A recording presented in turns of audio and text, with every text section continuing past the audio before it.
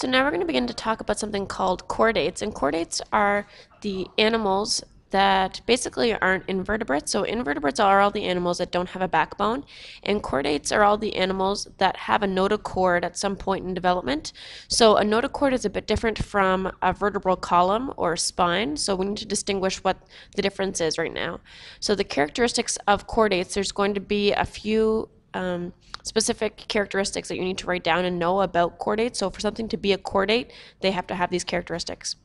All right, so the first one is a nerve cord. So you need to have a single hollow nerve cord beneath your dorsal surface, which is your back. It differentiates into your brain and your spinal cord. So in a human, your nerve cord will become your brain, and it will become your spinal cord. Okay. The second one is a notochord. So there's this is an amphioxus, it's a certain type of animal. So there's this dorsally located tube that's called a notochord, and basically all that happens is this notochord, this hollow cord, flexible rod, develops into your spine in some animals. In other animals, it doesn't turn into a spine.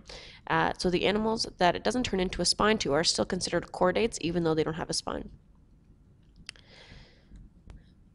Pharyngeal slits. So pharyngeal slits, they basically connect the pharynx with the outside gills in sharks and fish, present in terrestrial animals as eustachian tubes. So in us, we see it as eustachian tube. So here's the eustachian tube from a human ear. So it's located at the bottom of the middle ear, and it's responsible for balance. So the pharyngeal slits become a eustachian tube in us, and in other animals, it becomes the pharynx or the gills in sharks and fish. A postanal tail. So our tail is no longer there because it's become vestigial, meaning that we don't need it. There has been some cases of a tail being present in some babies. It's obviously not very common. So a postanal tail just means that a tail extends beyond the anus and it's present at least in the embryo. It could regress. So for example, in amphibians, they have a tail when they are tadpoles, but then they lose their tail later as they get older.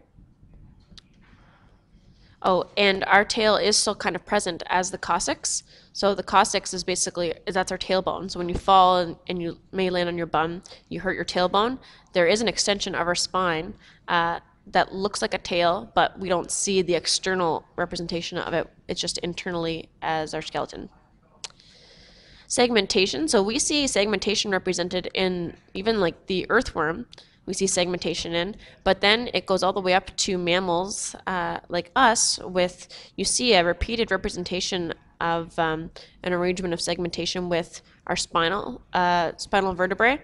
So they all look somewhat similar. They do change in appearance and structure, but they do somewhat look the same. So each little disc here represents a somite, or basically a segment of a certain location in our body. And we saw that in our earthworm, which was an invertebrate, but it's also present in vertebrates and chordates as well.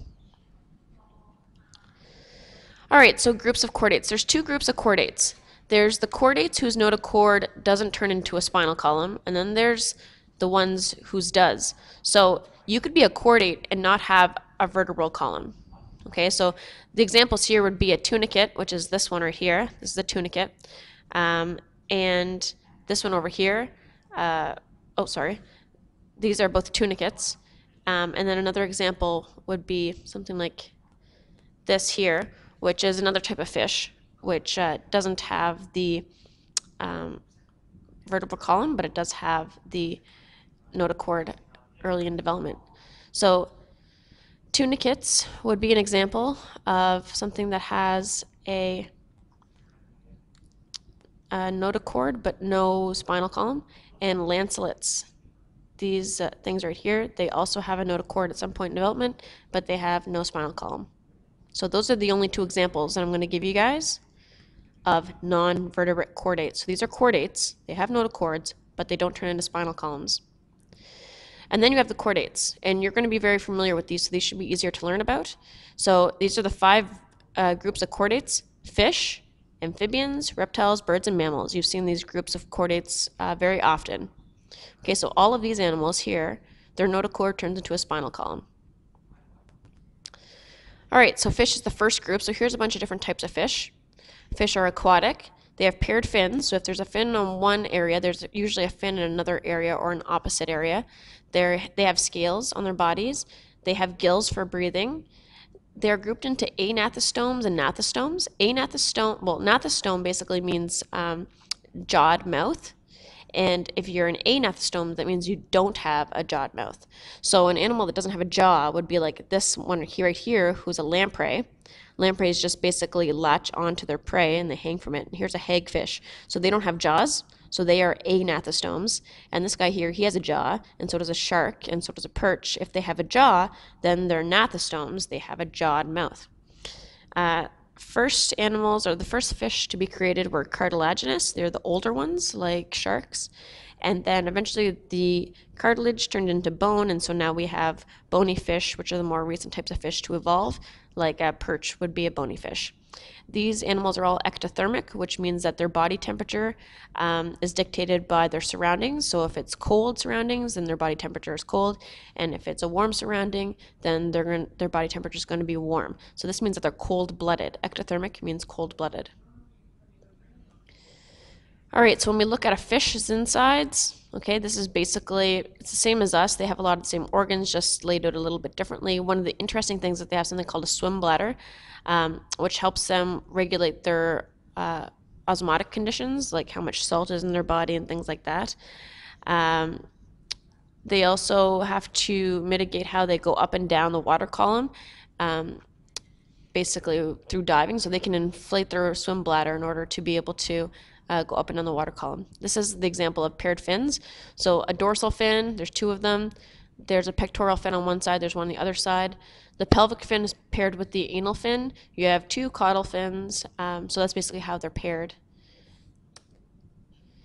So this is what the circulatory system of a fish looks like. It's basically one giant loop.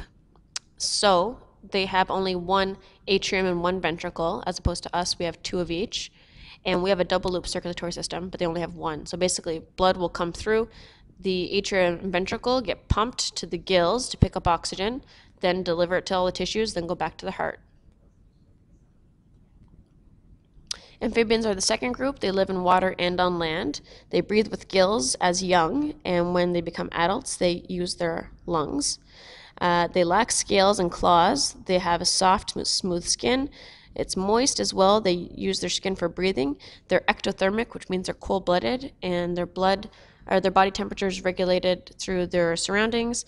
They lay eggs in water, and they're externally fertilized, which means they'll lay their eggs, and then the male will put his sperm on top of the eggs to fertilize them. This doesn't happen inside the body like us. It happens outside of the body. All right, so just a couple things to go over here. You should be familiar with the frog dissection already. That's what the inside of the frog looks like. You should be familiar with the outside of a frog and what its external features consist of. One of the interesting things about amphibians is that they have three chambers for their heart. They have one ventricle, as opposed to two like us, and they have two atria. So they still have the double loop circulatory system, where one loop goes to the lungs and back to the heart, but they only have one ventricle where their oxygenated and deoxygenated blood mix.